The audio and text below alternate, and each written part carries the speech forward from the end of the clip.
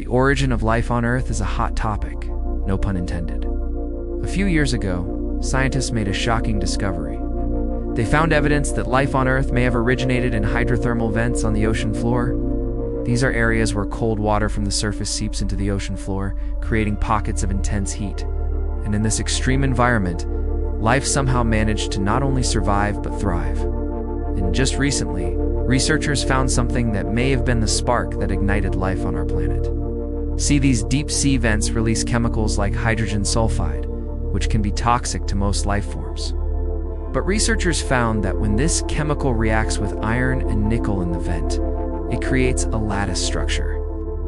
And this lattice structure was found to be a great place for organic molecules to assemble. And you know what?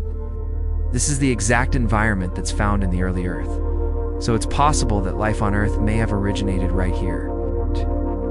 It's one of the most exciting discoveries in a while, and it just goes to show how even the most extreme environments can be a hotbed for life.